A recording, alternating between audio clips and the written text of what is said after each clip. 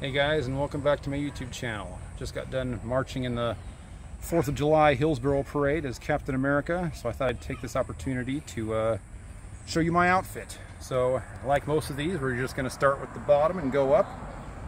The boots are just regular old combat boots, nothing special. I got them off of Amazon for like 40 bucks. It's the, they call these the gaiters that make the boot, and it's basically just a leather wrap made from white sheep leather. And the majority of this costume was also made by white sheep leather. The entire uniform that I'm wearing, including the belt, is from white sheep leather. You can get it from there for somewhere around $300, and it's an amazing deal. It's very textured, it's stretchy, it's breathable. It is very easily the best Captain America outfit I have ever owned, and this is my 6th one, so that's saying something.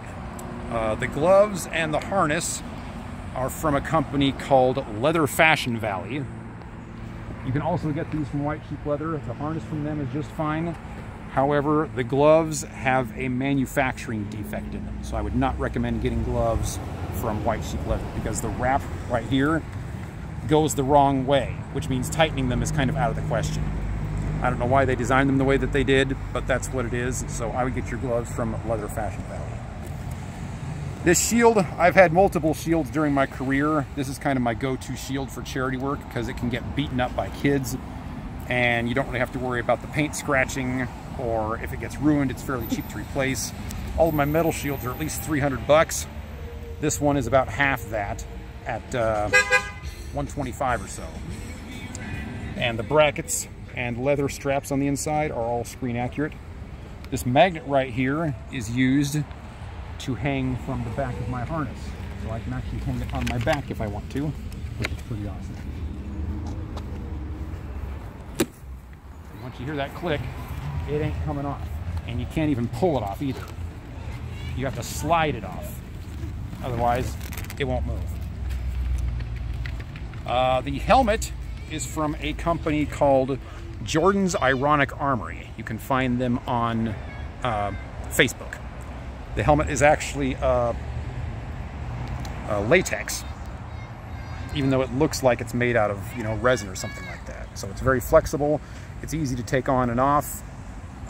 It looks great. It's even got the, where's the little metal right here? The metal clasp on the side is also accurate to the films. This is the Endgame version. He actually makes several different versions, one for Age of Ultron, one for Winter Soldier. They all look relatively the same. They all just have like really, really minor differences. So for me, it's just one helmet for whichever outfit I want to wear, but honestly, I've gotten rid of all the other ones at this point because this one is just so amazing and comfortable. So anyway, if you want to put this whole outfit together, it's probably going to run you somewhere around $500. But for what you get, that's an amazing deal. So anyway, that's my video for my Captain America suit. And thanks for watching, and have a great day.